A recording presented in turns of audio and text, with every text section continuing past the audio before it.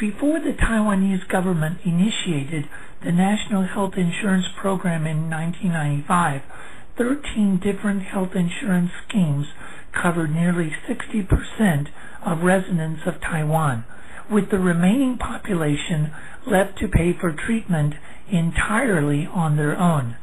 To effectively address this problem, the Council for Economic Planning and Development established a planning committee in 1988 to develop a single mandatory and universal health insurance program. The program took effect in March 1995 after the Legislative Yuan passed the National Health Insurance (NHI) Act. The NHI Bureau was established to achieve three goals. First, the NHI Bureau sought to ensure that all Taiwanese residents received insurance coverage. According to the Department of Health of Taiwan, around 96% of all Taiwanese residents had NHI program coverage as of December 1997. Second, the NHI Bureau should improve medical care quality and increase competition among healthcare providers.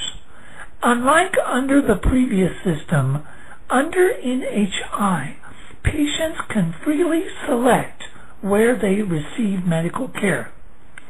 Third, by implementing a global budget payment system and introducing payment on a per-case basis rather than a per-visit basis, the NHI Bureau could help control hospital healthcare cost and resource utilization efficiency.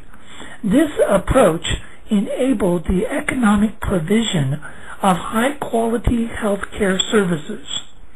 In sum, the NHI program has expanded the size and scope of the medical care sector, increased market competitiveness, and created incentives for continuously improving operational efficiency.